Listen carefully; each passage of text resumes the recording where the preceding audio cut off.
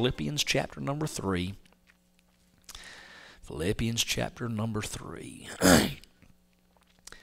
Philippians 3, 8 through 10 says, Yea, doubtless, and I count all things but loss for the excellency of the knowledge of Christ Jesus my Lord, for whom I've suffered the loss of all things, and do count them but dung, that I may win Christ, and be found in him, not having mine own righteousness, which is of the law, but that which is through the faith of Christ, the righteousness which is of God by faith, that I may know him, and the power of his resurrection, and the fellowship of his sufferings, being made conformable unto his death. Lord, Heavenly Father, bless, I pray, the reading of your word, the preaching to follow. Lord, may my motivation and heart be only to glorify you and lift you up. Would you help me to speak accurately everything that needs to be said from your word? Dear Holy Spirit, would you please take the word and apply it the way you'd have it to go? Lord, magnify yourself in our sight and our hearing this night, and for everything you do, we'll give you the praise and glory. In Jesus' name, amen. You may be seated and begin to turn to John chapter 12 as you do. Paul said, I want to know Christ. He was a saved man. So what was he saying? He was saying, I want to know the one who has saved me. I want to be close to him. I want there to be a relationship that is as close as it can be this side of heaven. The heart cry of every child of God ought to be to know Jesus Christ better every single day of our lives. And if you're going to know him, you're going to have to study his life through his word, because though the world says a lot about him, most of what they say bears no resemblance to reality. So we've been studying through his life for more than 6 years now. The study is called Getting to Know the Real Jesus. We're entering the last day of his life. This is part 135 of our series. This message is called One Final Message. Look at John chapter 12, verse 37 through 50, please. The Bible says, But though he had done so many miracles before them, yet they believed not on him, that the saying of Isaiah the prophet might be fulfilled, which he spake, Lord, who hath believed our report? And to whom hath the arm of the Lord been revealed? Therefore they could not believe, because that Isaiah said again, He hath blinded their eyes and hardened their heart, that they should not see with their eyes, nor understand with their heart, and be converted, and I should heal them. These things said Isaiah when he saw his glory and spake of him. Nevertheless, among the chief rulers also many believed on him, but because of the Pharisees they did not confess him, lest they should be put out of the synagogue. For they loved the praise of men more than the praise of God. Jesus cried and said, He that believeth on me believeth not on me, but on him that sent me. And he that seeth me seeth him that sent me. I am come a light into the world, that whosoever believeth on me should not abide in darkness. And if any man hear my words and believe not, I judge him not. For I came not to judge the world, but to save the world. He that rejecteth me and receiveth not my words hath one that judgeth him. The word that I have spoken, the same shall judge him in the last day. For I have not spoken of myself, but the Father which sent me, he gave me a commandment, what I should say and what I should speak. And I know that his commandment is life everlasting. Whatsoever I speak, therefore, even as the Father said unto me, so I speak. In the last message, we saw some Greeks coming up to see Jesus. We observed that based on what we read in the audience, in the last message or in the text, he apparently did not grant them the private audience they spoke. Instead, he let them and everyone else know that they were about to see him in a way that no one could ever have imagined seeing him. They were about to see him dying for all the world and drawing all men, including them, to himself. Well, that text ended by saying, These things spake Jesus, and then departed and did hide himself from them. As we arrive at our text here in John, we're made privy to the very last public message Jesus ever preached.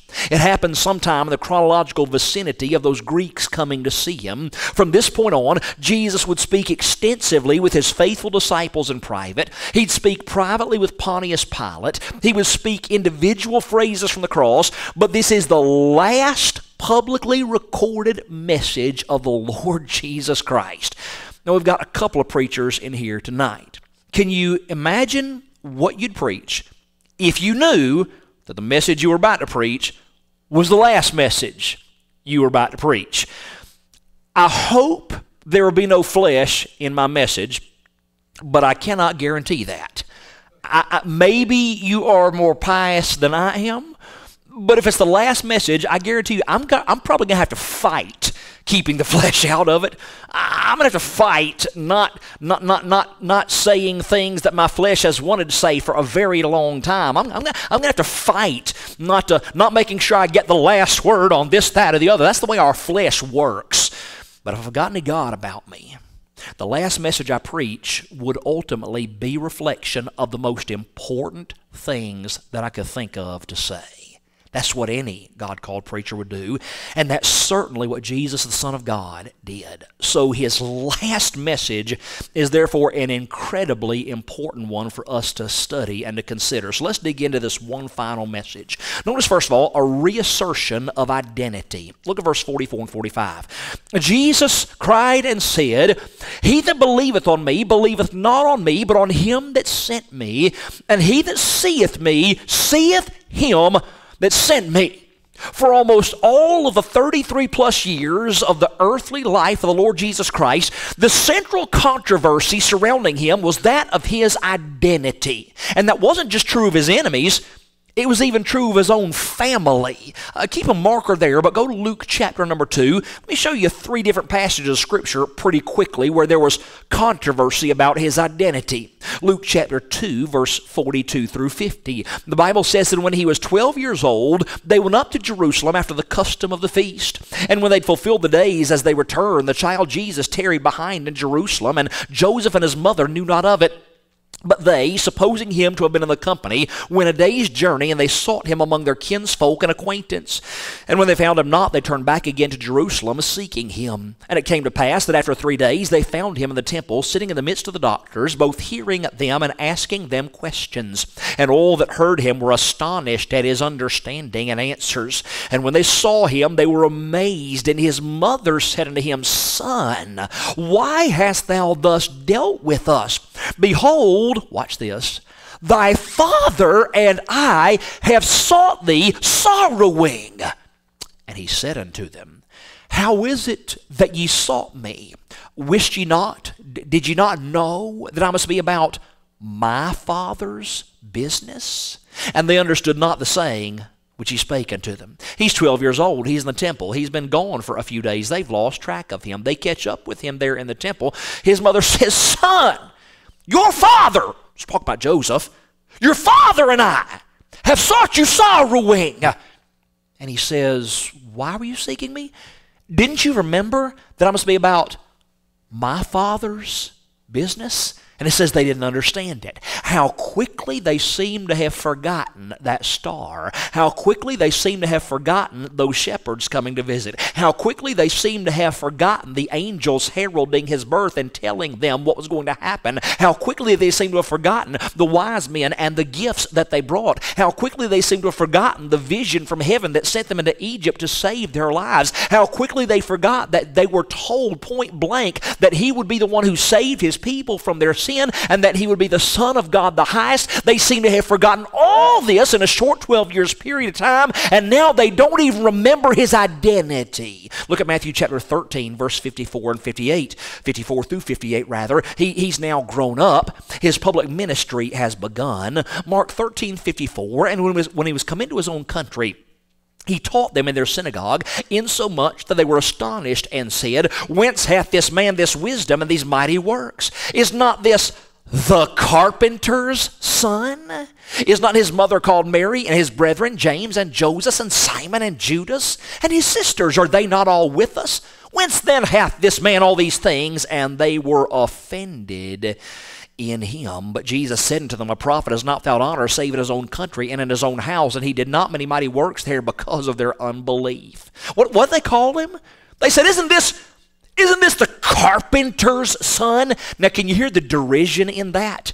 Please understand, this was not a lofty title they were giving him. A carpenter in those days was a pretty low profession. They're saying, "He's not anybody important. Where did he get all this understanding? He's just that carpenter's son."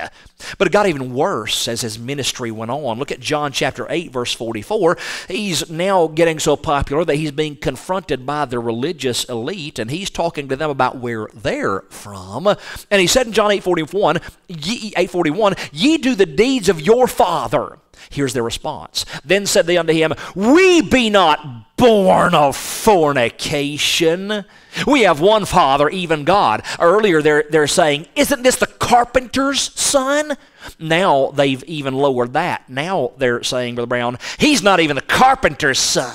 Mary slept with somebody and got pregnant and concocted this story about the virgin birth. He's born of fornication. There's this constant controversy about his identity.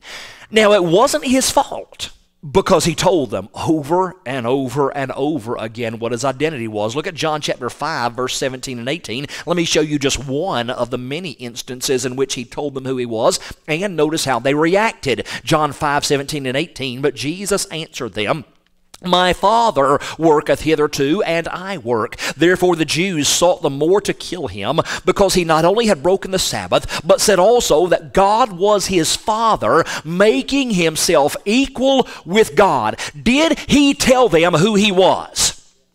Did they react well to it?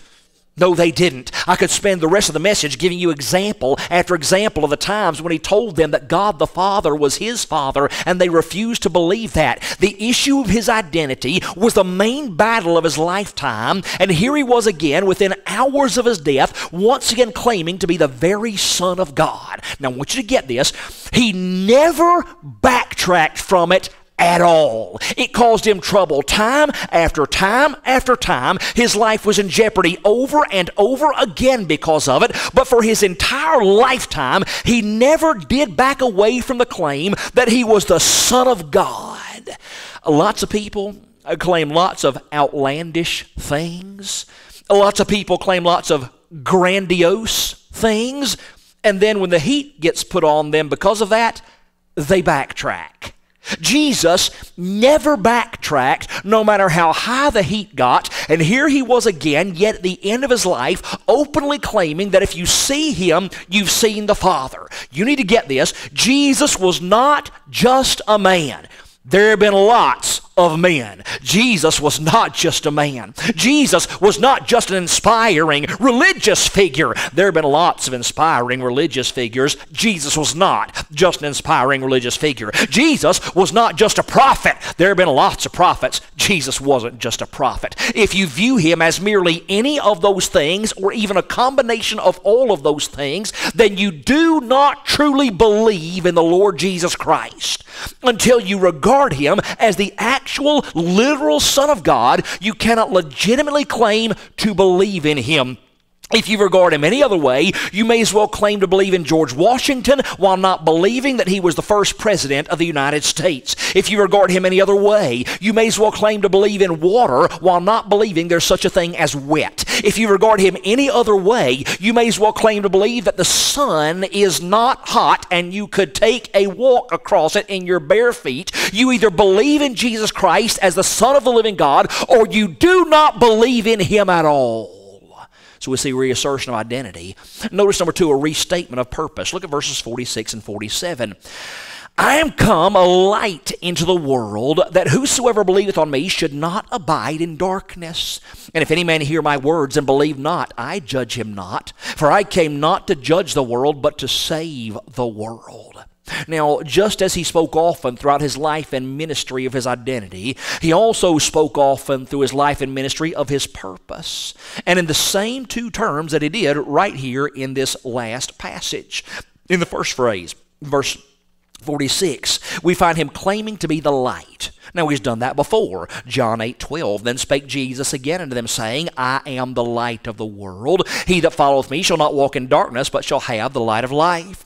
In the second phrase, in verse 47, he referenced the fact that he had come to save the world, not to condemn it. He's done that before. John 3:17, for God sent not his Son into the world to condemn the world, but that the world through him might be saved. John 10:10, the thief cometh not before to steal and to kill and to destroy. I am come that they might have life, and that they might have it more abundantly. The Father had every right to send his Son down to this world as a destroyer, yet he didn't do so. The Son had every right to come to this world as a destroyer, yet he did not do so. As Jesus said these words, he made a very interesting statement. He said, and if any man hear my words and believe not, I judge him not. Stop there. When he says, I judge him not, is there anything you remember that he said early in his ministry that makes you scratch your head just a little bit? In case you don't remember, let me give it to you. John 5:22, he said, For the Father judgeth no man, but hath committed all judgment unto the Son. But here he says, I judge him not. So how do we reconcile the fact that Jesus in our text said that he did not judge, and yet in John 5:22 he said that all judgment had been committed to him? And how do we reconcile the fact that Jesus in our text said he did not judge, and yet at the end of Matthew chapter 7, we find him as the one who says, Depart from me, ye that work iniquity, for I never knew you? We'll get the answer to that question, the reconciliation of those two things, in the next verse and in the next point. But for now, just please understand that Christ really wanted to drive home the point that his purpose in coming was not to send people to hell, but to keep them from going there. If you go to hell, it's not his fault, it's your fault. If you go to hell, it's not because he didn't want you, it's because you didn't want him. So we see a reassertion of identity, a restatement of purpose. Notice number 3, a revelation of judgment. Look at verse 48. He that rejecteth me and receiveth not my words hath one that judgeth him. The word that I have spoken, the same shall judge him in the last day. Now, there were probably people standing there at that moment, people who were scratching their heads over the words of Christ in verse 47, because they remember the words that he spoke earlier in John 5:22. But if they were scratching their heads, and if you've been scratching your head, verse 48 should have, would have, and ought to bring all of that head scratching to a halt. This verse is the reconciliation of those two truths. When you boil it all down to its most basic sense, there are two bases on which you can be judged: personality or principle. In other words, someone can judge you based on whether, for whatever reason, they like you or don't like you, or they can judge you on pre-established principles and whether or not you have abided by them. It has been funny as my children have grown up. We would meet somebody new, and especially when they were very little, we would leave their presence, and sometimes one of the kids would go, I don't like them. And we go, why? I don't know, just don't like them. It was very rare. They usually liked a little bit of everybody, but there was just this thing, for whatever reason, sometimes they just ran into somebody that just didn't click with them. You know, now, if you get to where you're like 60 and 70, 80 and still doing that, you probably got a problem. But you can judge people based on whether or not you just automatically like them or don't like them, personality, or you can judge them on something more solid, which is principle. You can judge them by pre-established principles and whether or not they have abided by them. Is Christ going to judge the world? Yes. But is it going to be some arbitrary, vague, I just don't like you kind of thing? Is that what it's going to be? Absolutely not.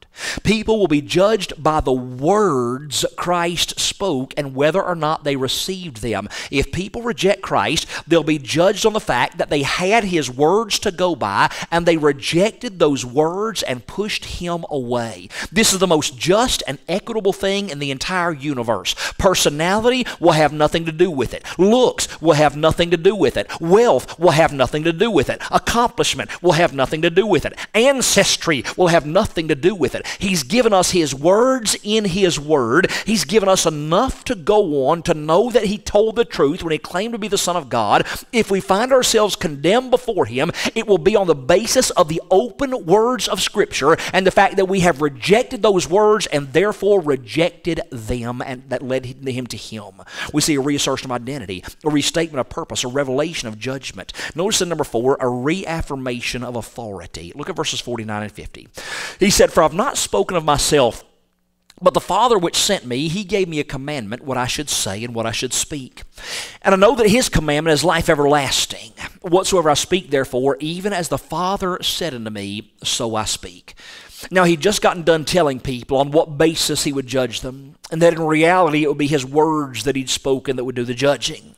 As he gets into verse 49, he gives us the why of that by beginning with the little 3-letter word, for. He said, For I've not spoken of myself, but the Father which sent me, he gave me a commandment what I should say and what I should speak. Now, at this point, we need to identify and define a tiny little two-letter word that makes a world of difference in this passage. That's the word of. Jesus said, I've not spoken of myself. When we see that phrase, it's another one that has the potential to make us scratch our heads unless we understand exactly what that word of means. It does not mean about, as in, I've not spoken about myself. Did Jesus speak about himself? All the time. Pretty much every time he spoke about himself. The word of does not mean about. If I use the phrase, I am of Shelby, what does it mean? I'm from Shelby. I originate from Shelby. That's exactly what this word means when it is used that way. When Jesus said, I've not spoken of myself, he was using that word of as a word of source, just like we would use the word from. He was saying, I've not made up any of the things I've said among you. All of my words are sourced from the Father. All of the words I've spoken because he commanded me to speak them. That's why it will be the words that Christ spoke that judge us, as we saw in verse 48. This was Jesus one more time reaffirming his authority by openly claiming that he was speaking the words of God the Father as he spoke. If you reject the words of Christ, you've rejected the words of God the Father. If you reject Christ, you've rejected God the Father. They are one, they are inseparable, and everything that Christ ever spoke came directly from God the Father. Now, he was openly stating this, and he reiterated as he spoke the last words of his last public message. Look at verse 50. He said, and I know that his commandment is life everlasting. Whatsoever I speak, therefore, even as the Father said unto me, so I speak. Now slow down with me just for a few minutes. As Jesus drew this message to a close, he closed it on the most profound of notes. In verse 49, he said that everything he spoke came from the Father. But in verse 50, he said, and I know that his commandment is life everlasting. Whatsoever I speak, therefore, even as the Father said unto me, so I speak. Now, do you understand what he was driving at in those words? If I could be so bold as to paraphrase what he said. He basically said, the Father told me what to speak. But I didn't speak those words just because he told me to speak them. I spoke them because it is clear that in those words is life everlasting. That's why I continually speak them and spoke them.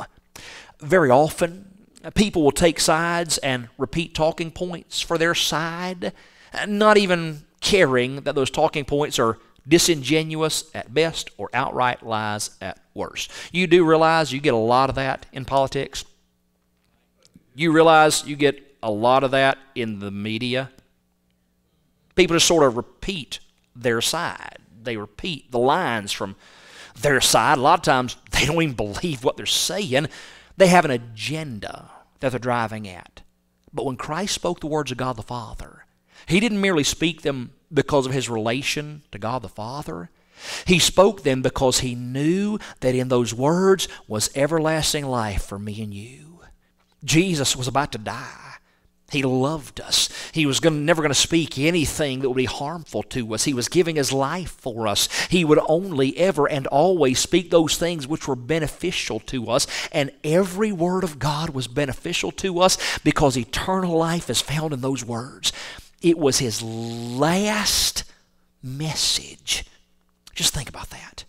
If his last message showed his priorities, if his priorities had been staying alive or even having his best life now, he would have preached absolutely anything but this.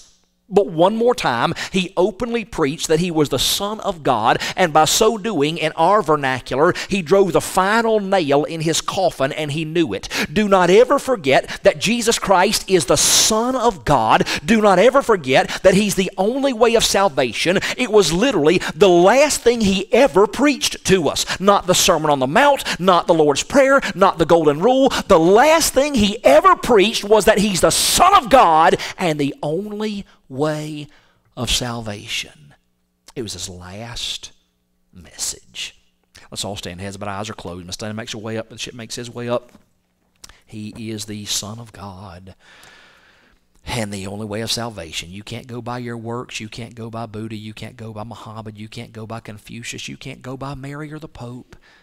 He said in John 14:6, I'm the way, the truth, and the life. No man cometh unto the Father but by me. If you're here tonight and you've received Christ as your Savior, congratulations. You're joint heirs with Christ and a brother and sister in Christ. But if you've never received Christ as your Savior, if you've been trying to keep the law to go to heaven, you're lost. If you've been trying to be good to go to heaven, you're lost. If you've been trying to make sure that your positive deeds outweigh your negative deeds, you're lost. Salvation only comes by placing your faith and belief in the Lord Jesus Christ, believing who He was and what He did on Calvary and that He rose from the dead. If you don't know Him, tonight would be a great day to come to know Him.